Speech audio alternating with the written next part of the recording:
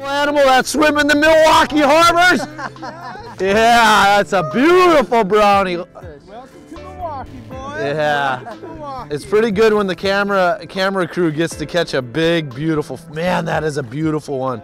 Goodbye. Your hands are gonna be frozen. They are frozen. Yeah, right on. Well, Eric, let's talk. Let's just give a little recap. I mean, that's as real as it gets, you guys. We film these recap shows to try to give you a little bit of taste of you know, the true essence of what we just experienced, and that was it. Yeah, we got the best brown trout fishing in the world through the ice, up and down the coast here, and up and down in these harbors, you guys.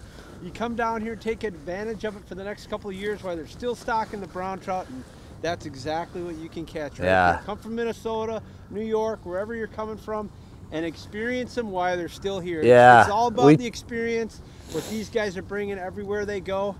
And man, you see it. You got to experience it. How awesome was that? Usually I'm behind the camera. Yeah, dude, that was so, Well, so awesome. well, It never Like gets that, old. and that right there is so insane. Yeah, It's dude. so awesome. All worth it. Freeze your tail off. Yeah, it's freeze cold. your So hands off. today is usually our second day filming is usually to capture the really beautiful, you know, shots, because when we focus on the fishing, it's hard to really focus on the camera stuff, you know. And so today we're out here and we had a huge weather change, the northwest wind, and I Big mean, cold front it's came like through. 10 below with the wind chill.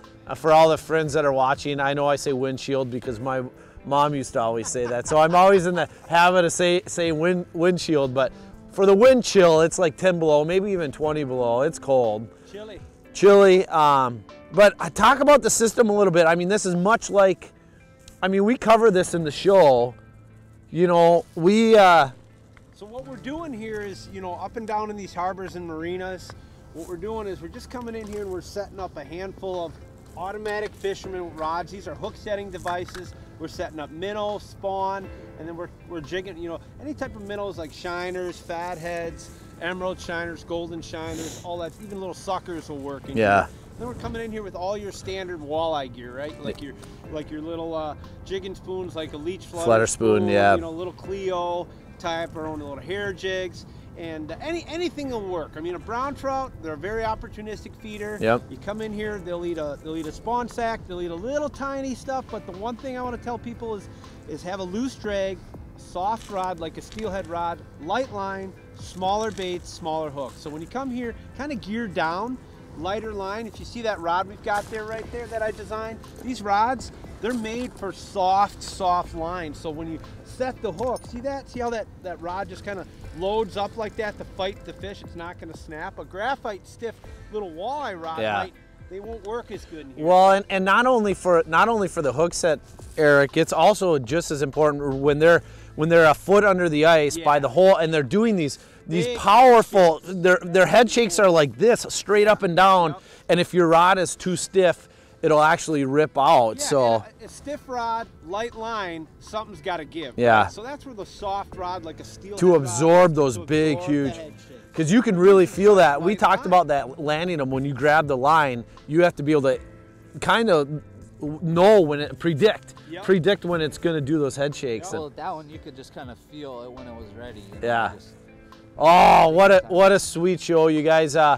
The season has been interesting. We've had a few failed attempts at a few shows, and But not this one. Not this baby. one. We No, showed not up. this one. We showed up, and this guy right here is as dialed as it gets. Joe is going to bring this footage that's on that camera that you're watching back to the studio, and maybe he'll show you a few of the highlights from yesterday. But it's a sweet piece and a really sweet person with Eric and his story and his guide service and his promotions, everything that he does for the industry. And you know, we talked about education. If you want to come talk to Eric, you can go to the Ice Team Facebook page. You can find Eric online on his Facebook page as well, and all those channels. But you can also come to the Milwaukee Ice Fishing Show where we work. St. Paul Ice Fishing Show. I'll be there at the Ice Team. If you want to learn about trout or any ice fishing, you guys, you come to those shows, because it's not just me that's there.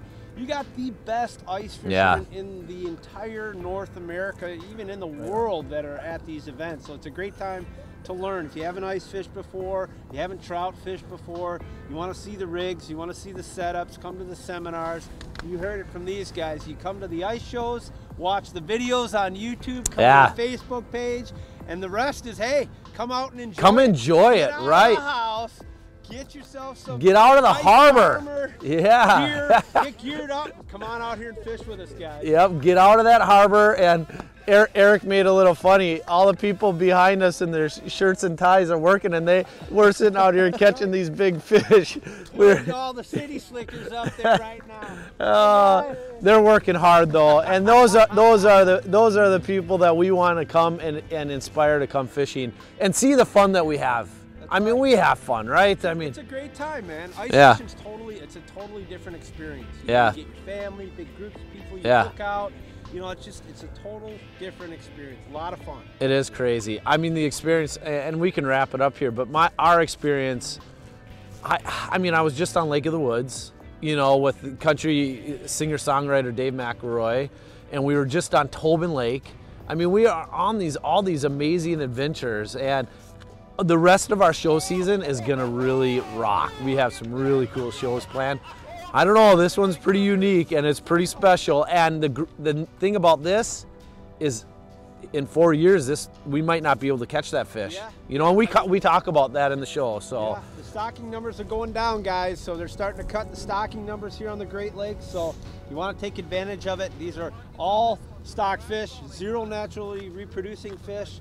So we try to let the big browns go just because we don't want to kill them and eat them. But if guys want to come here and eat steelhead or cohos or keep some smaller browns, you know, feel free to do so. It's a put and take fishery. So, you know, we're, you know, like you said, what we're doing is just educating, promoting in all the videos and TV shows that we're doing. And thank you guys for watching and supporting us, man. It's been awesome, boys. Yeah. I love it. Yeah, great show. So make sure to go to the Ice Team Facebook page, comment. We appreciate you all as fans, and you know, the dedication that the film crew has to dealing with the chilly weather and the challenges, and we just truly put so much passion and dedication, and we hope you guys enjoy what we're doing. But make sure to like us and make sure to subscribe to the Ice Team YouTube channel. That means a lot to us. And go follow Eric on his channels, and you're going to see a lot more of this guy within the Ice Team stuff in the future. Rock on, Brown Town. Brown Town. Yep. Right on.